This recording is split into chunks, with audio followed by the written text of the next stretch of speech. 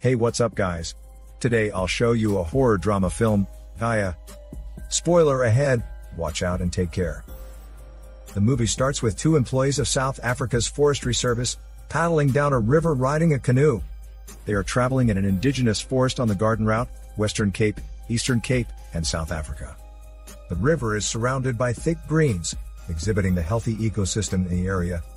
Gabby, a Forestry Service employee, controls a drone in the forest, when a boy named Stefan suddenly appears, hitting the device until it shuts down.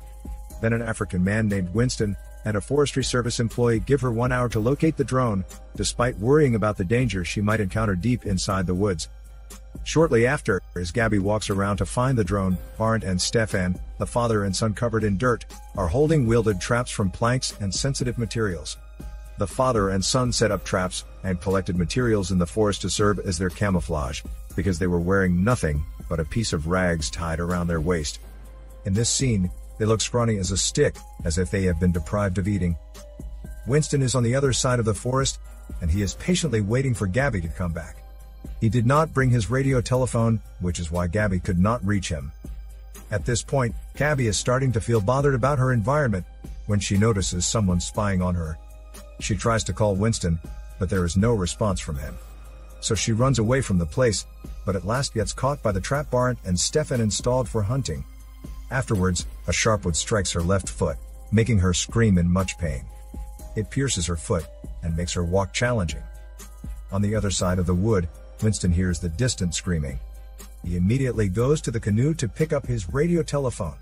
But unfortunately, it gets soaked. Now he is left with no choice but to track Gabby manually on his own. He immediately rides the canoe, paddling it down while calling Gabby's name. At the forest, it begins to radiate a glowing red light. The forest seems to be transforming into something bizarre. The trees are creaking, and it is getting eerier as the night falls. But the forestry employees are still looking for each other. Gabby is curious about the occurrence of being mesmerized by the strange phenomena. So she follows the path, where the light leads her towards an old wooden cabin in the middle of the woods. While this is happening, Winston perceives a figure following him. At first, he thought it was just a mushroom for a second, until it makes a move trying to hide from him, and Winston gets stuck in a puddle, after trying to escape from the strange creature. In the next scene, Gabby is knocking on the door, hoping someone will open and let her in. Her foot hurts, and this is hindering her every move. Currently, she is seeking refuge to stay that night, and she is lucky enough to find one. When no one answers, Gabby has no choice but to enter it by herself. Gabby is now using the flashlight of her phone while wandering her eyes around the cabin, only to find out that it is empty with a few random stuff on a shelf at the corner. Then she grabs a blanket to lie on, and puts a bandage on her foot to prevent the spillage of blood. The following day, she wakes up after having a nightmare. Right then, the door opens, showing Barnt and Stefan, who look agitated from a hunt with their spears, bow, and other hunting materials. At this moment, Gabby is frightened when Barnt speaks to her. He asks her about the person behind her intrusion, but she tells him that she is not alone. Meanwhile, Winston is out there in the woods, still uncertain about the soft growls coming out of nowhere. And then Gabby joins them as they share a dinner of worms and meat. At this point, it is evident that Barnt's son, Stefan, is not much of a talker. He is just silently listening to his father, and Gabby starts to talk about what it is like to be in a city. Meanwhile, the creature slowly comes to the surface, gazing at Winston when he steps foot on the island. It is a terrifying sight with its heavy coated skin, which resembles a tree's trunk, and the startling squeals it takes off. Without any hesitation, Winston beats a hasty retreat. He tries to hide behind a huge tree, but he still can't get away from the danger that is about to arrive. There are moving tentacles, creeping on the trunk of the trees where he is hiding, trying to reach him. Then it seeps into his body, and he can't do anything except to transfigure to be someone like them. The following day, Barnt and Stefan cleanse Gabby's wound. While doing so, Stefan is tempted to touch her, because he is slowly getting attached to her. After treating her wounds, the father and son left to hunt for food. Moments after, Gabby wakes up, and various fungi surprise her, sprouting on her arms. She tries to remove it, fighting the pain of the abrasions it causes. Then she grabs her radio telephone, hoping that Winston will respond. She is about to give up, when a static connection emerges in the background from her colleague. And she hears Winston utter unclear statements. He seems uneasy, so he can't talk properly, So Gabby decides to disregard it, with hopes that she will meet him soon enough. Due to this, Gabby makes a bright idea to help her colleague locate her by lighting a fire in a small chimney. While wandering, Gabby discovers a secret compartment under the floor after stepping on a rattling plank. There inside, she finds a photograph of a woman together with random mechanics and stuff. Then she immediately stays away from the area when Barnt arrives. Shortly after, Barnt gets rid of the fire by pouring water over it, and warns Gabby that they don't make a fire in the daylight. At that moment, Gabby opens the topic about the woman in the photograph, and Barnt confesses that it is his wife who died of bone cancer 13 years ago. He also admits that he was a plant pathologist. The dark hours have arrived. As the sky gets dimmer and the surroundings quieter than ever, a creature barges into the cabin. Then Gabby covers her arms with dirt, just like Barnt and Stefan. This will prevent the creature from smelling them. While Stefan is aiming the door with his usual cold stare, the thick, full of tentacles and tiny fibers arm of the beast is slowly traveling its way to Gabby. But good thing, Barnt was swift enough to cut it down. The creature starts expressing its anger, so it opens the door furiously, revealing its frightening appearance. This creature has the physique of a man, but its head is a fungus. It has no sense of sight, but it has a sharp ear. While Gabby is busy describing the monster to herself, Stefan doesn't waste any time. He stabs the creature mercilessly, making its blood splatter all around the area, especially Gabby. When the beast is dead, Stefan strips off Gabby's clothes and wipes the blood on Gabby's skin because this will prevent her from getting infected. At this moment, the creature's blood is being burned, when Barnt explains that the beast is taking over a human's body, feeds on the eyes, mouth, and lungs, connects to the fungal network, and repeats itself finally.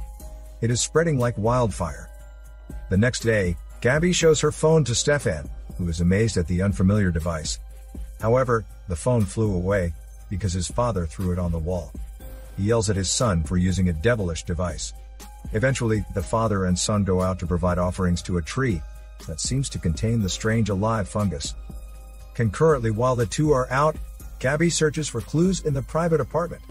There, she discovers Barnt's writing, stating that to see humanity's future, one must observe the monkeys in captivity. When Barnt and his son come home, they plan to look for Gabby's colleague, whom she lost contact with. However, Stefan wants to go, but his father won't let him go. While walking, Gabby sees the flashlight Winston owned. She figures that he is somewhere around the area. Gabby also retrieves the SD card from a camera they put in the woods. Then Gabby and Barnt find Winston's body covered in fungus. They don't know that Winston begs to get killed, rather than become one of the creatures. For him, dying a human is what matters the most. Winston could have been alive, and since he is intelligent and wise, he can make theories about the occurrences in the woods, and take them to their institution for further investigation. Unfortunately, he was attacked first. One morning, the fungus starts appearing on Gabby's legs. Stefan helps her out by letting her eat the fungi his father gave him, hoping that this will help her from worsening into something uncontrollable. Following this, Stefan brings Gabby to his mother because he wants to show her what happened after his family got involved with the organisms. To her surprise, the mother is a living tree. She's still moving, and a faint sound can be heard from her. Gabby catches the sight of a wedding ring still attached to one of her transformed fingers. This results in her becoming more intrusive of what's happening. She tries to open her broken phone, and is glad that it is still working. Gabby inserts the SD card retrieved from the camera that she and Winston set up in the woods. She finds photographs of the creatures there like she was expecting. While looking through them, Barnt is ranting about the future demise of humanity because of their reckless actions. This made her eager to feed her curiosity and find out the meaning behind all his words. Barnt escorts her to the source of these uncanny creatures. She starts visualizing the weird connection between the father and son to the tree, which serves as the breeding ground for the mysterious happenings in the woods. There, she spots Barnt sharing an intimate moment with the tree.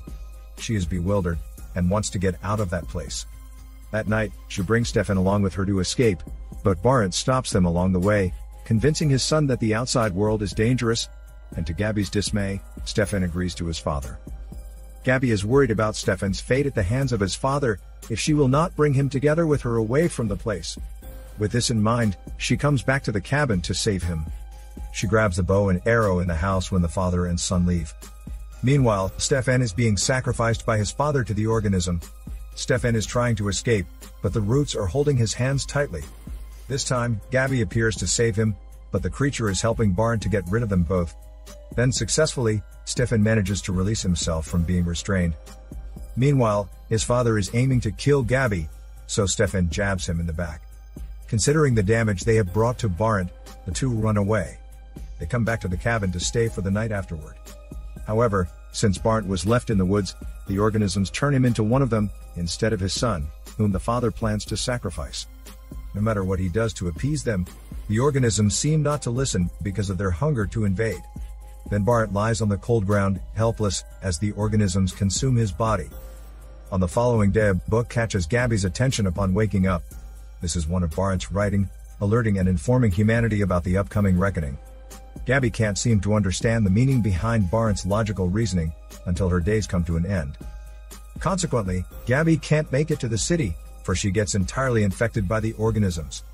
Her body is covered with countless fungus, and she has no choice but to stay in the impenetrable forest. There is no chance of her surviving, that's why she pleads with Stefan to kill her, which he does. He is left with no choice but to leave her there, because she is now part of the forest, just like his parents. The movie ends as Stefan paves the way to his new life, to the city.